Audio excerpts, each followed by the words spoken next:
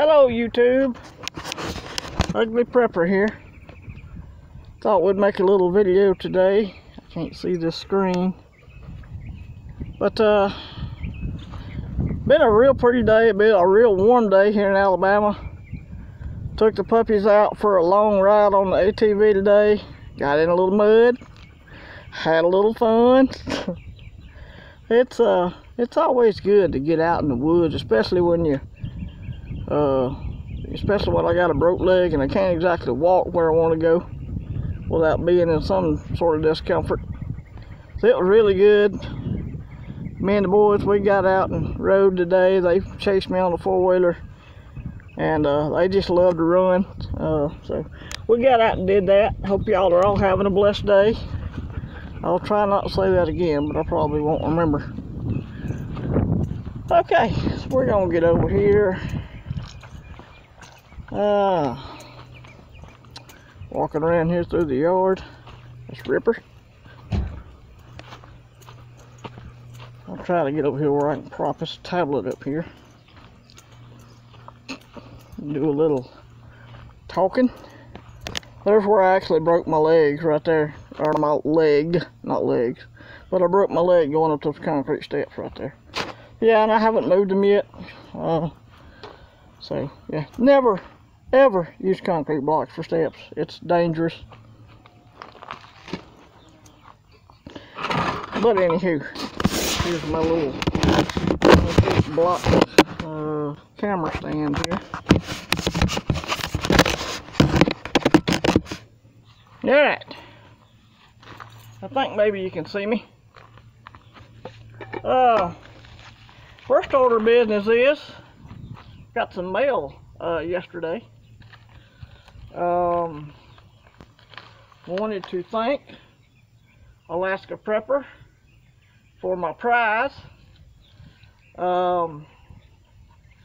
This is the silver 1-ounce coin commemorating the Trans-Alaskan Pipeline.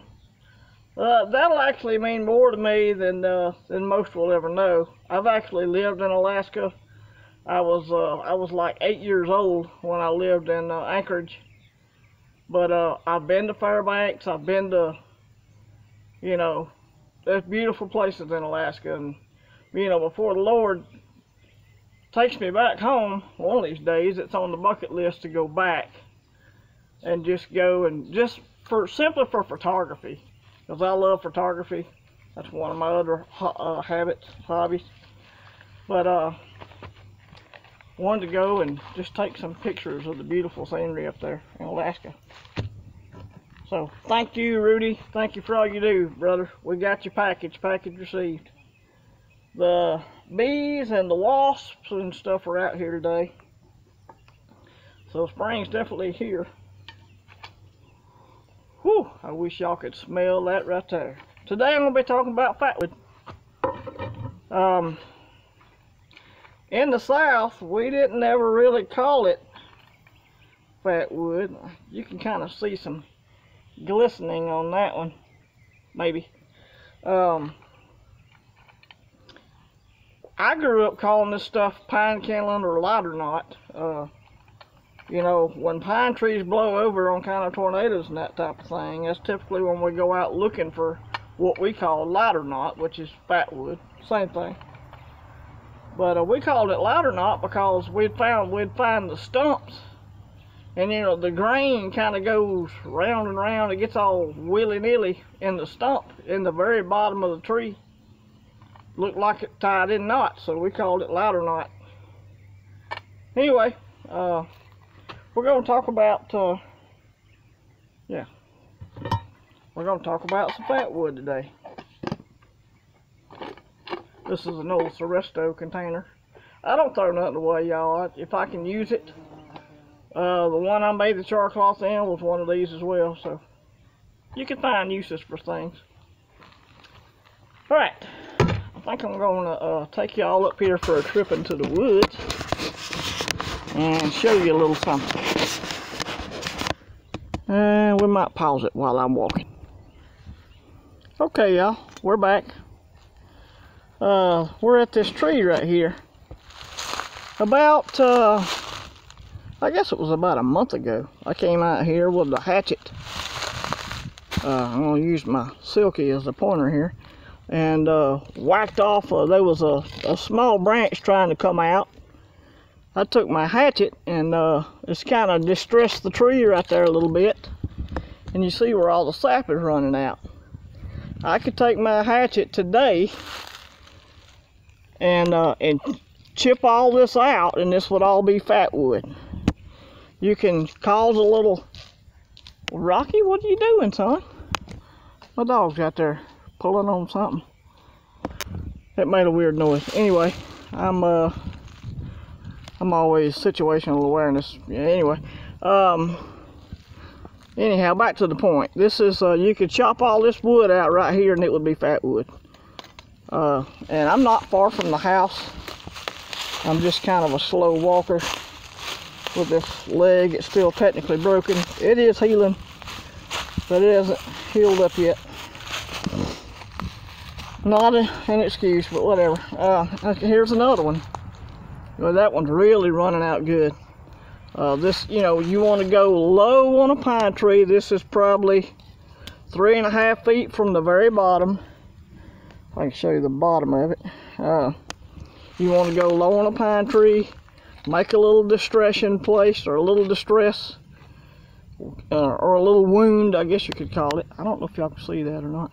But make a little wound right there, and I can come back right now, chop all this out with a hatchet or with my Silky, and all this would be fatwood. So these are some ways you can get fatwood. I usually get all mine out of a dead tree that's blowed over yonder. It's a good place to get it. But anyway, anybody that's been out in the woods all their life is gonna know this already, y'all, but it ain't nothing new. But I'm sure there are some people out here who are still learning. I still learn things on YouTube every day, so I wanted to cover that. That's, you know, you can make wounds on a pine tree and get it to produce that sap. It'll take about 2 weeks to really get that sap going real good. Get out of the way, doggies. I got something wrapped around my foot. Go. Anyway, it's just a beautiful day. I've got to go in and read my Sunday school lesson here in a minute. But I hope everybody is doing well. Let me hobble myself back over here where I can finish this video. Y'all walk with me, or hobble with me, I should say. No, I'm not throwing the ball, son. Not yet. Wrong time. Y'all just keep walking out here and depositing it in front of me. Alright, back on the other stand. Anyway, wanted to cover that.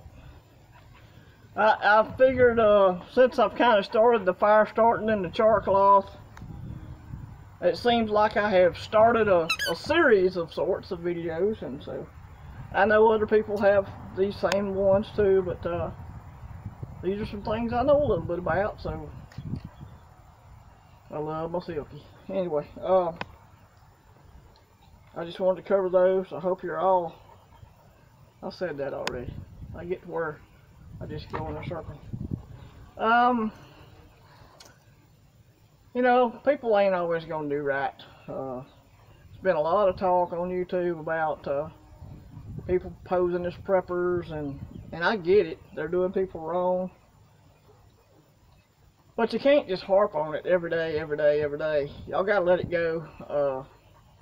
You know, the Lord says we have to forgive others if we want to be forgiven by God or Himself. Anyway, just a little mini rant there at the end. Y'all have a blessed day, and we'll talk to you later.